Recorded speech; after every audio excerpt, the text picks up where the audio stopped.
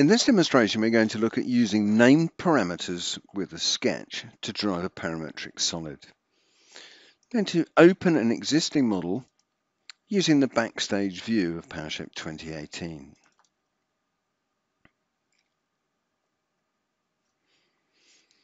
Here we have a very simple solid, just an extrusion of the profile of a V-block.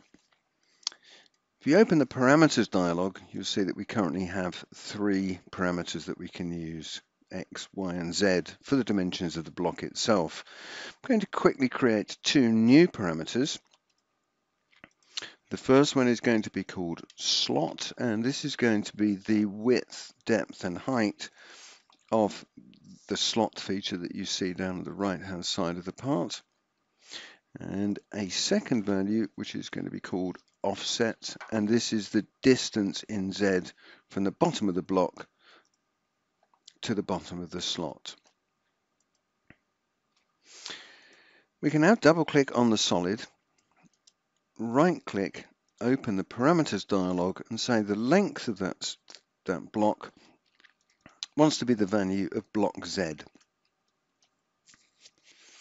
While I have this dialog open, I can go straight in and say I want to edit the sketch. You can see the sketch has already been fully constrained and it has also been partially dimensioned. Click on Wireframe. I'm going to add 2 new dimensions.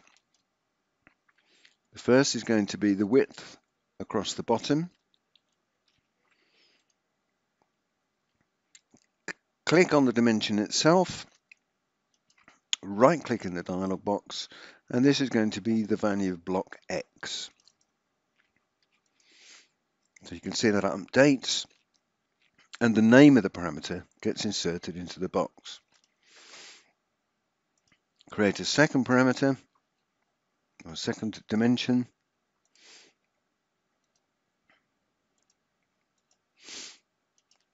And this is going to be block Y.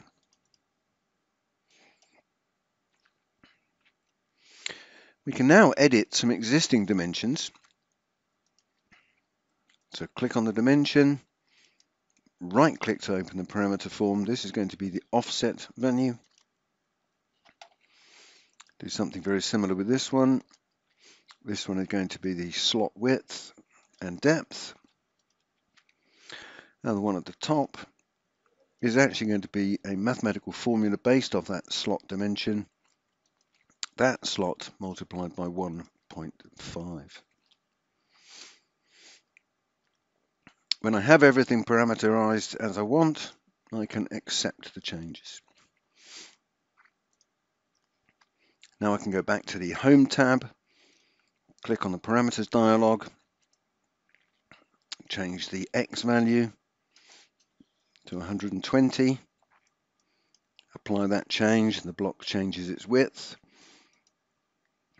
Come into the offset value, change that to 5, and the vertical position of the slot will change.